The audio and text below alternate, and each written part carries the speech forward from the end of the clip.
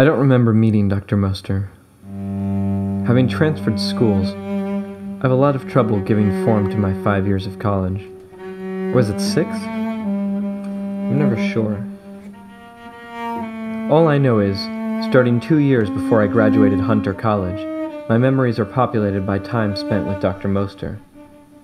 Usually, we'd talk in his office, a cramped room in the decrepit Thomas Hunter Hall that could have been mistaken for a closet or a disused club space. Dr. Moster shunned technology and kept only handwritten notes. His desk drawers were overstuffed with stacks of brittle notepaper, some of which had to be more than twice my age. He liked to cover his books with thick brown paper before he shelved them. "To protect them from the inevitable decay," he'd say, which made his office feel even more drab and indistinct. Were it not for his impeccable memory, keeping track of all those books would have been impossible. Why am I telling you this? I guess I just wish I knew what happened to him. Dr. Moster taught media studies. Most of his work centered around the way fiction interacts with the theory of the multiverse. If you're not familiar with multiverse theory, it is a widely accepted idea in physics that suggests our perceived universe is really just one in an infinite number of universes that represent all possible quantum eventualities. The multiverse refers to that collection of infinite universes. If that doesn't make any sense, think of it this way. Every time you roll a die, there are 6 possible outcomes that you can perceive. From your point of view, you will roll the die, experience one of the outcomes, and act accordingly. In the multiverse, all outcomes exist simultaneously. In 1 out of 6 of all possible universes, you will roll a 1. In 1 out of 6 universes, you will roll a 2, and so on. Yet from the point of view of the multiverse, all of these universes exist at the same time, in the same place. This theory doesn't just apply to dice rolls. Every second, each one of us is making quantum decisions that create alternate universes. Right now, you are listening to me speak.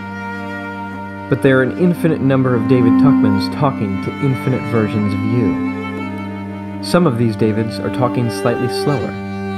Some of these Davids are talking faster. Some are talking at the exact same speed, with no discernible difference whatsoever. Some are talking at the exact same speed, with no discernible difference whatsoever.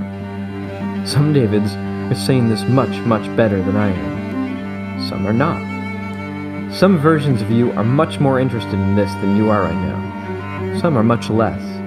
Some just turned this recording off and went to the store to buy some toilet paper.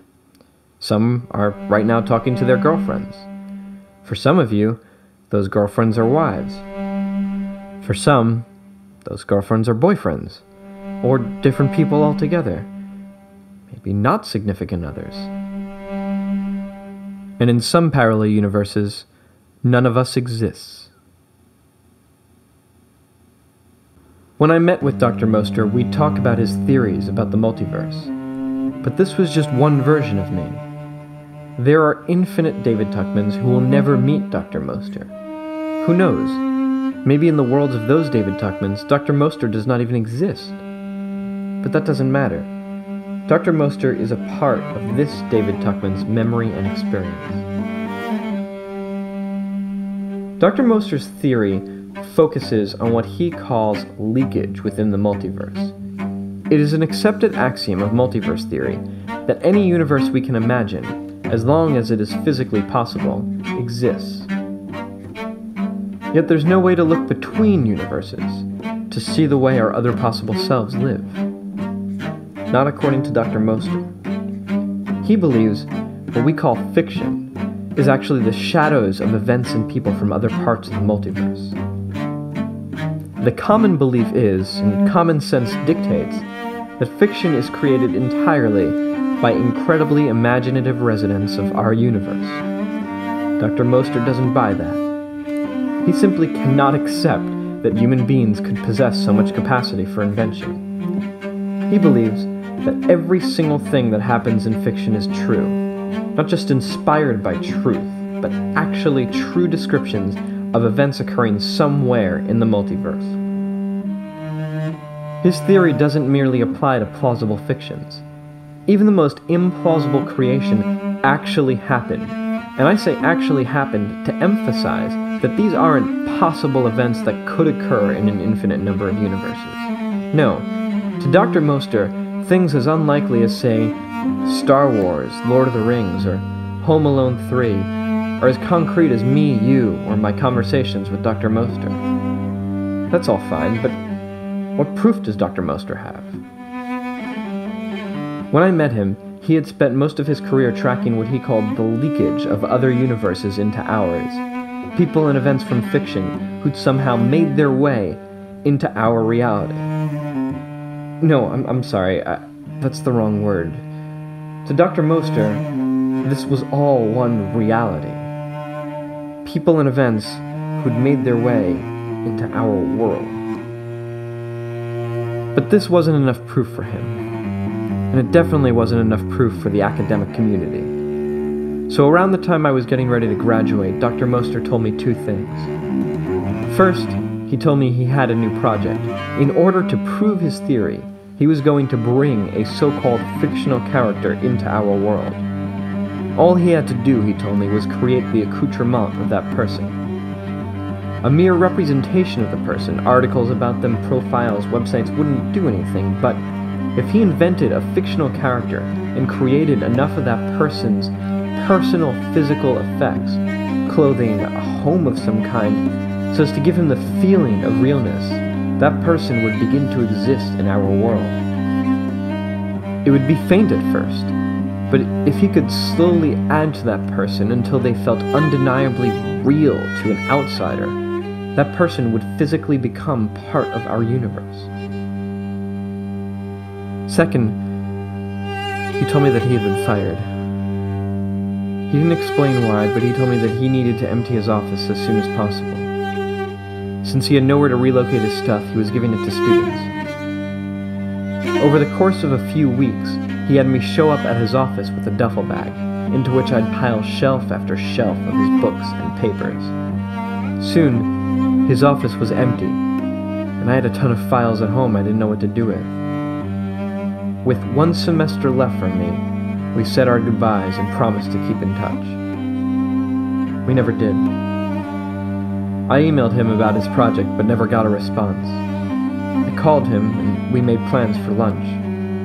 A week before we were supposed to meet, he called, told me he'd fallen ill and canceled. The next time I called, his number had been disconnected. It was around this time that his files started falling apart. Whatever ink he used was so weak that it was fading into nothingness. When I'd pick up some pages, they'd crumble in my hands. I started looking for Dr. Moster's articles on the internet but couldn't find anything. Either the journals he'd published in had no internet presence or his articles had not been archived digitally, and I couldn't find a trace of the man online. So I started archiving his stuff myself. I went through his files and typed everything, trying to capture his work before the physical copies degraded. I've been working on it for months, and hopefully I should be able to begin recreating a fraction of his writings. Everything else, unfortunately, has been lost. I have no idea where Dr. Moster is, or if he's even alive. I hope he is. I leave you with the recording that I believe to be the last remnant of the man himself. This is just a piece of the conversation I had with Dr. Moster, during which I accidentally left my voice recorder on.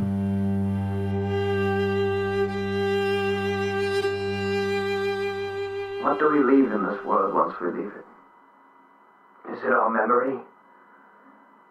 It's true we leave an impression on those with whom we interacted, but that's transitory. It fades as they do. Within a generation or two, they're gone. Any recorded evidence of our presence, images captured, our writing, all of these, no matter how permanent they seem, are ephemeral. All of these fade. Eventually, no matter what we are, no matter what remains, all of this, every last bit, will crumble to dust until we are no more.